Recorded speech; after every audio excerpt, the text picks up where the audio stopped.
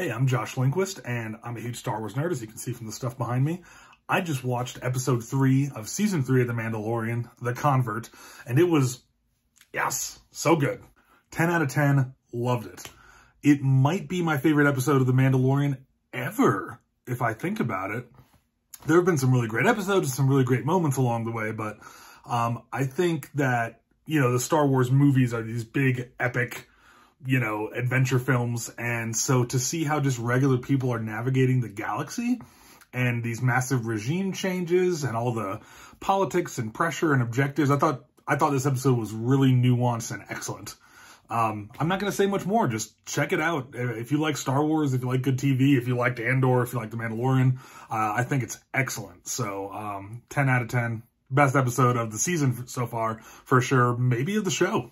I loved it. So I thought it was fantastic. Let me know your thoughts below in the comments. I'd love to hear your opinions.